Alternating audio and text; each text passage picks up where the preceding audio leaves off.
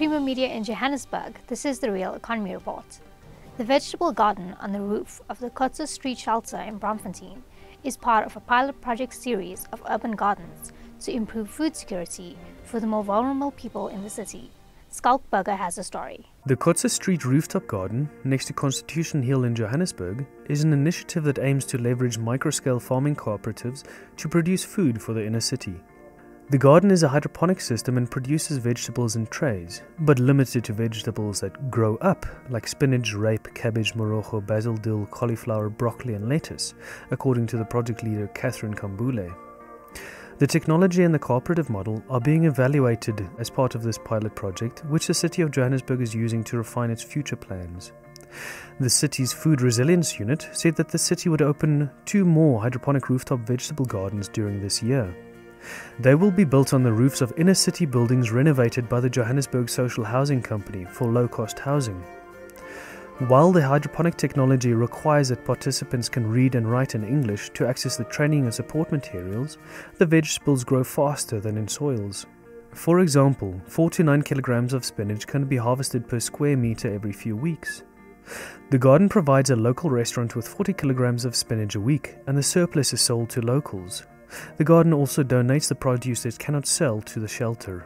The rooftop garden consists of 26 growing tunnels and 2 incubation tunnels. The project recycles more than 90% of the water and only adds calcium and some amino acid nutrients to the water.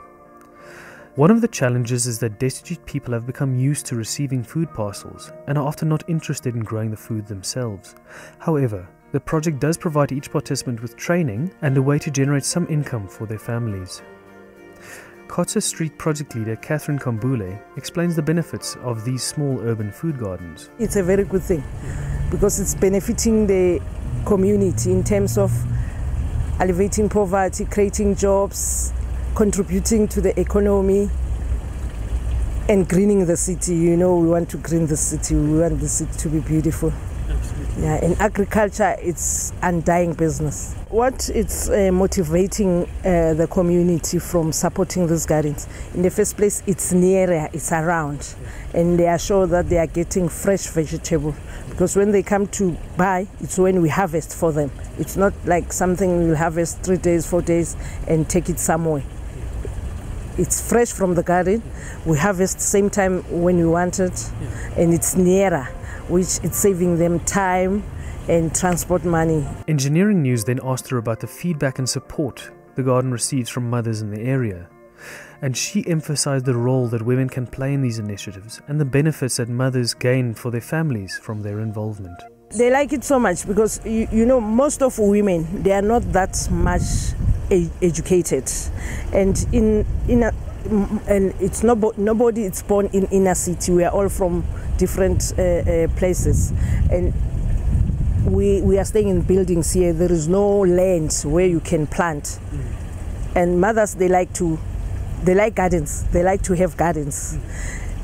They like to have. Also, they like if they can be involved in such projects. That's why I'm encouraging the city to enlarge the project so that there are so many women that they will benefit. There's grannies that they are looking after the grandchildren. You have children that they're going to school. And most of women, we are single mothers. Yeah. So I'm motivating them according to my own experience. How this garden has changed my life and what I'm experiencing as I'm going through it. You know, practice make perfect. When they are still telling you, you don't have that picture, but when you start to be involved, now you see the bright future and where we are going. Other news making headlines this week: MTN optimistic of turnaround after plunging into the red.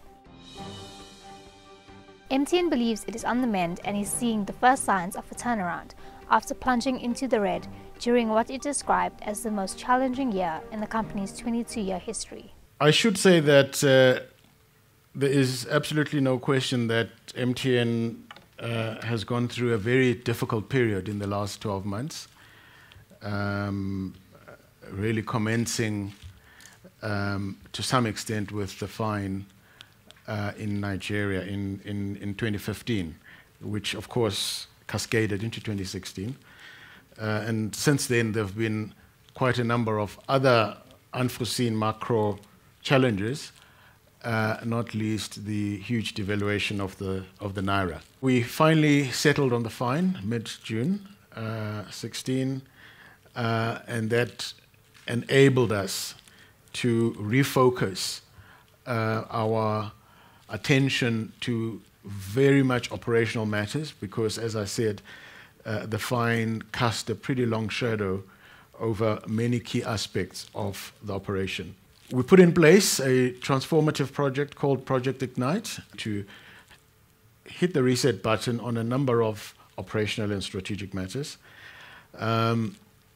We also put together an operating structure which was there previously, of instilling a second layer between the group and the various countries at regional level. And we think that has given us a much higher degree of focus and supervision. That's Creamer Media's Real Economy Report. Join us again next week for more news and insights into South Africa's real economy.